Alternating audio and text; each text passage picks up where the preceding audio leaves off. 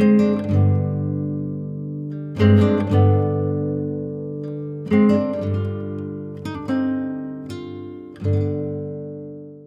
speak a great deal about the Corleonesi and their takeover of the Sicilian mafia, which took place in the 80s. I've recently discovered some interesting facts, and I wanted to share them. As we know, besides territorial control, the Corleonesi wanted total control of the drug trafficking, and most of their brutality took place after the arrest of Luciano Ligio in May of 1974. At that time, Totò Riina began calling the shots. The Corleonesi possessed strength in numbers, but was financially weak. What money they did make came from kidnapping, although they were breaking the rules of the Commission and Cosa Nostra. Tommaso Buscetta and Antonino Calderone, who both cooperated, basically said the same thing, as follows. The Commission decided no more kidnapping in Sicily can take place. They wanted to prevent any hostility from the public, but more importantly, more attention from the police. So not only did the Corleonesi break the Commission rule, but their potential kidnap targets were close to or associated to the bosses in Palermo. And besides money, their objective was to discredit the power of the Palermo bosses. Imagine how it looked.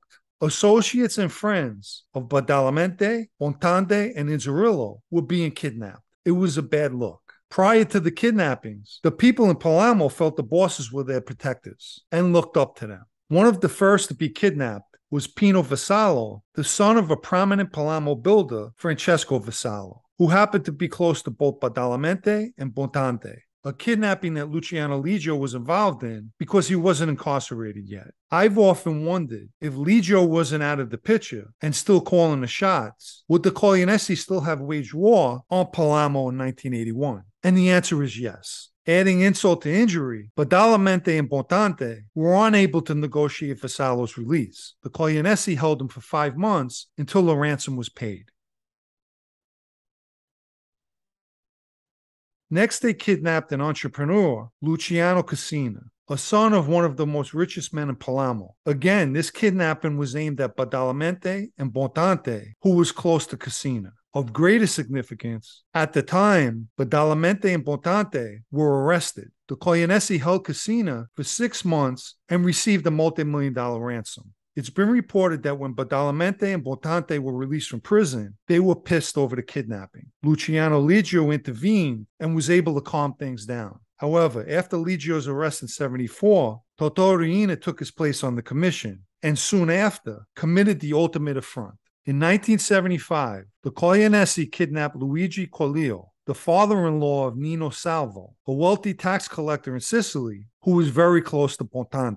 Taking disrespect to a higher level, Nino Salvo was a member of the Palermo mafia. For Corleone's ransom, the Corleonesi wanted a large amount of money, some of which they received. At one point, Bontade attempted to have Corleone released, but instead of turning him over, the Corleonesi killed him instead. Subsequently, Bontade tried getting Corleone's body back, but the Corleonesi denied being involved in his kidnapping. With the money from their kidnapping campaign, the Corleonesi used it in construction investments, but most of it was used to buy loyalty from people that they would need when they declared war. If you notice, the people the Corleonesi kidnapped were not only connected to the Palermo bosses, but more importantly, they were the money guys. In court documents regarding Corleone's murder, it describes the Corleonesi's message as being, business, the big ones, must also pass through our hands. The victims of the kidnapping were people the bosses in Palermo used for bribes to win construction contracts and to further enrich themselves. It was common knowledge. Badalamenti, Bontade, and Inzerillo became extremely wealthy with drug trafficking. This alone caused envy with the Corleonesi. Adding construction money to the equation only heightened the Corleonesi's bitterness. The kidnappings had a dual purpose. First, obviously they wanted to cause embarrassment, as the victims were all close to the bosses in Palermo.